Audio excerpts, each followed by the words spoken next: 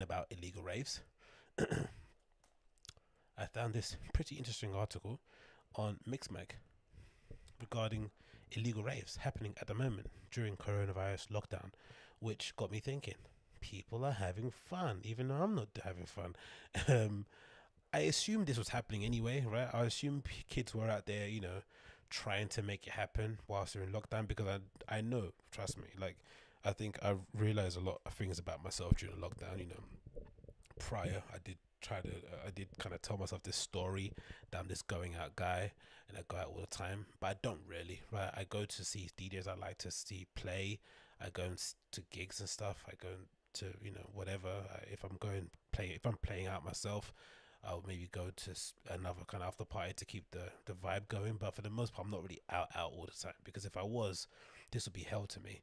But the last 3 months of lockdown have been pretty cool. I've enjoyed it a lot, right? Reading a bunch, watching documentaries, writing, all that good stuff. So I've really enjoyed it.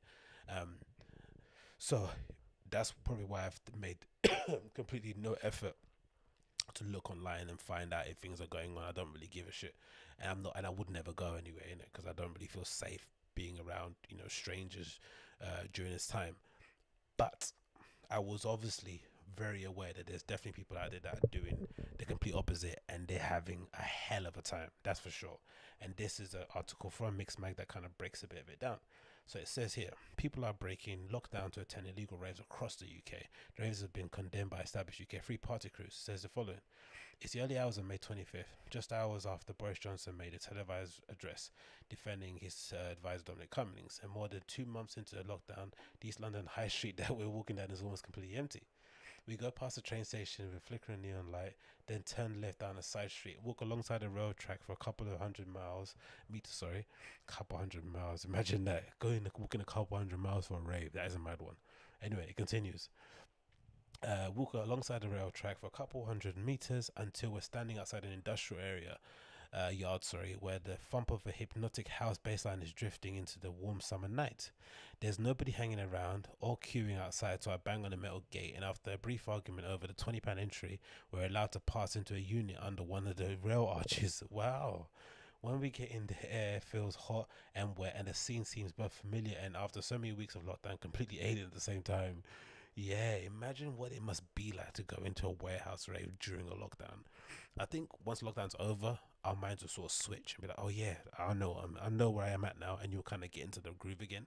But imagine what it must be like to kind of go in the room and you know you shouldn't really be there. You all know you shouldn't be there. It must be like, ooh, so thrilling, isn't it? It must be exciting. It's like all the people that were moaning at people looting, like, "Oh, you were looting, take away from the measures of the Black Lives Matter protest." It's like, come on, brother.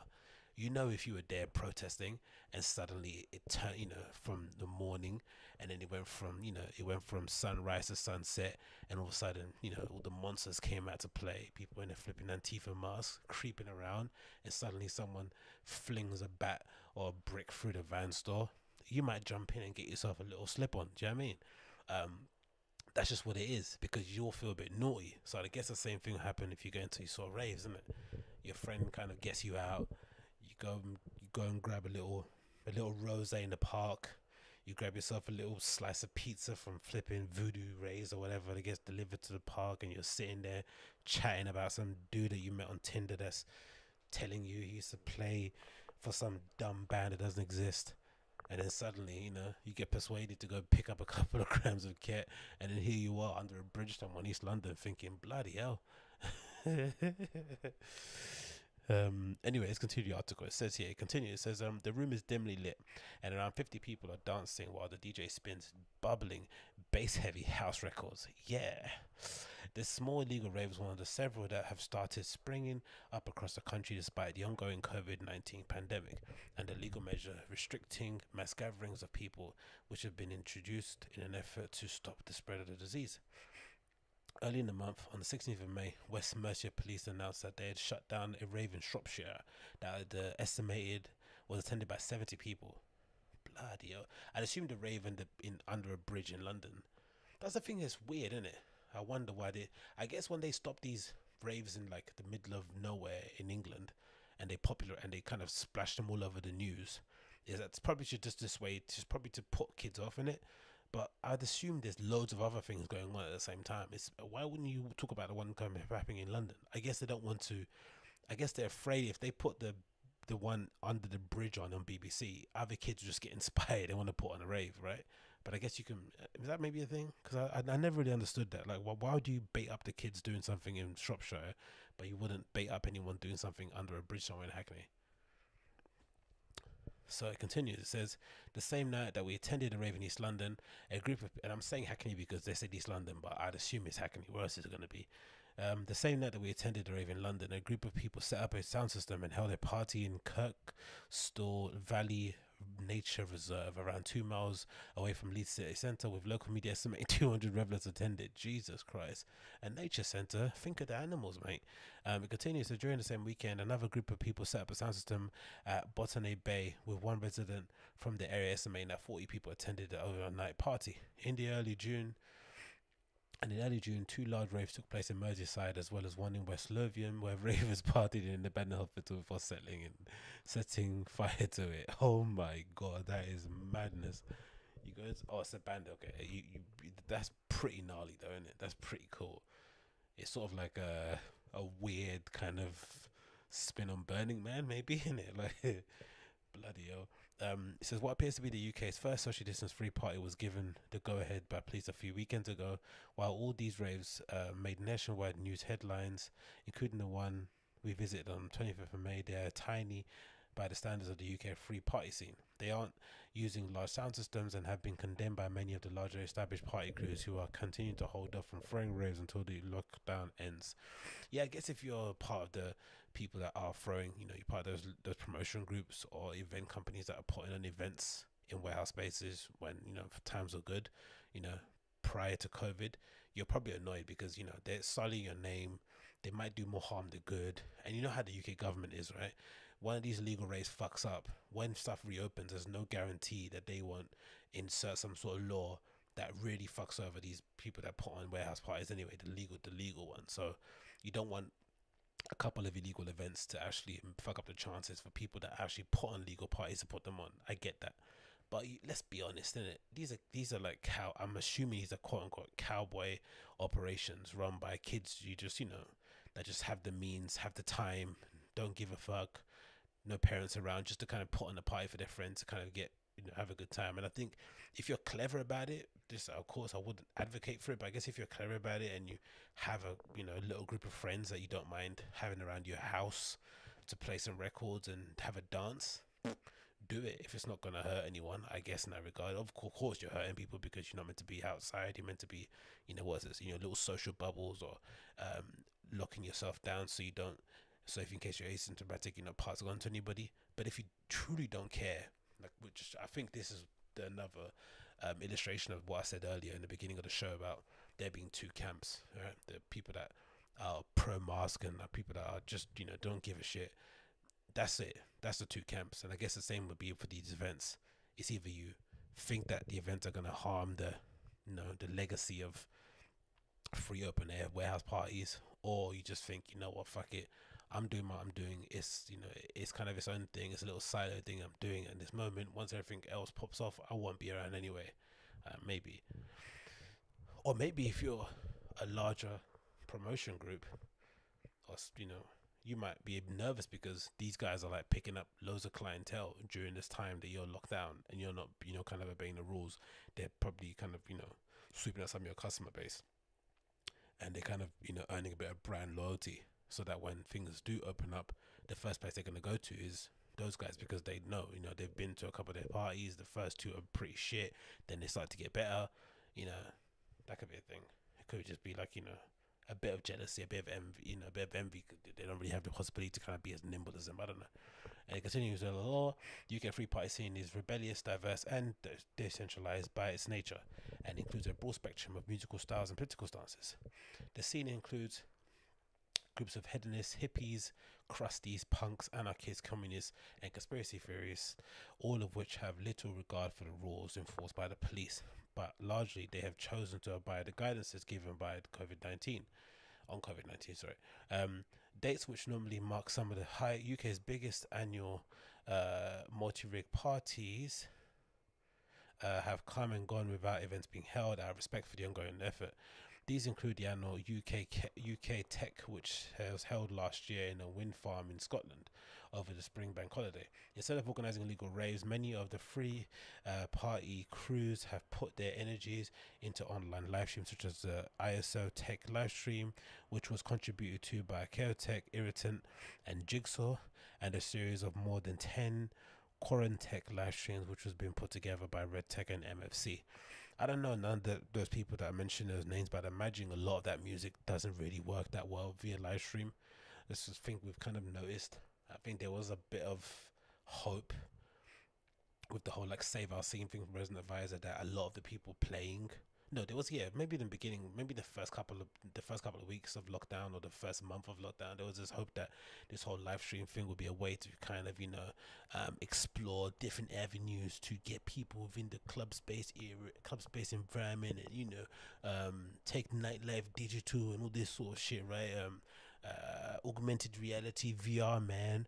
But once you do it, or once you watch a couple of live streams, you're like, I even tried to do a couple of live streams at home, and it's just like, number one, it's an absolute headache to get to get it organized, to get it set up. It's not easy, and I'm not some dumb, right? I know how to use electronics and technology, and I know how to stream online. I know how to record and all that stuff, and I find it difficult. Then you have to make sure you have a room to do it, which I don't. Then you have to make sure you it's of use, and you think it's entertaining, and it isn't really for the most part. Just you sitting at home spinning records. Who gives a shit? Regardless of who you are, right? It's a bit redundant, which is probably why. And then it makes you think, oh, that's why Boiler Room works, isn't it? Boiler Room isn't about seeing the DJ. Boiler Room is about watching other people see the DJ. Really and truly, if you think about it, it's about enjoying. It's about enjoying the DJ through the people that are there, kind of like collective experience. You're kind of watching it through their eyes in some regard, especially when they have that roaming cameraman with a rig that goes around in the crowd as someone's playing. That's the best part. When it's just a camera straight onto the DJ, it's a bit boring. When they have the other camera that kind of roams around, you kind of like catch yourself. Oh yeah, like you recognize people in the crowd, or you see yourself in different people. That's what makes it fun. So just streaming online, especially, I would imagine that kind of music is probably not the best thing.